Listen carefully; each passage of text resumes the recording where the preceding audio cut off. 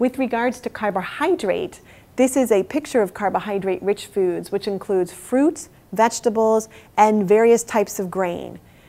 With regards to carbohydrate, our ability to metabolize carbohydrate changes as we get older.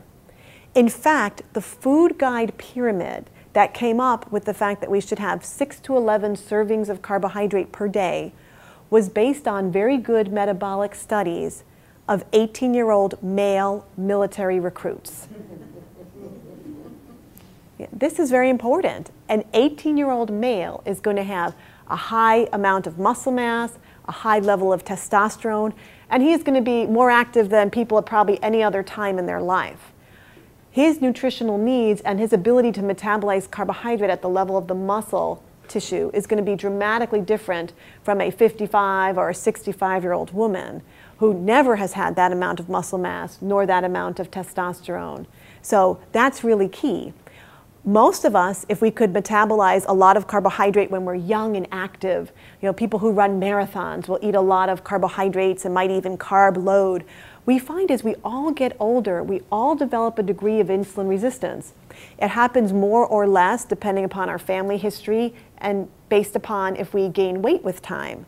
But as it happens, we have to just watch our carbohydrate intake. We don't have to stop it entirely, but we just have to watch it. And that for many women, that 60% of calories coming from carbohydrates is really too much for them. They won't be able to lose weight or really function optimally with that. This is a picture of some of my favorite healthy fats, which are avocados, some nuts, olive oil. And again, as I mentioned before, fat is not really the enemy, but fat is calorie dense. 1 gram of fat has twice as many calories as the equivalent amount of carbohydrate and protein. So you can't just add olive oil to the food and make it healthy and turn it into a Mediterranean diet. What we found is when we look at diets and meal plans, we need to remove some of the carbohydrate and replace it with healthy fats and lean protein. And again, lean protein is key. Most of us do not need more saturated fat. The fat that's present in animal protein that's heavily marbled, like steak and fatty cuts of bacon and full-fat dairy products.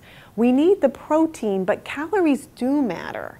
Because metabolism does slow as we get older, we can't just eat high amounts of protein without taking into account the fat. It's one of the reasons that, for example, men may be able to lose weight on an Atkins-type diet, which is high fat, high protein, but women often don't. Or they do for a time, but then they stop losing because their protein is just too heavily connected with the amount of fat. So the key is really lean protein.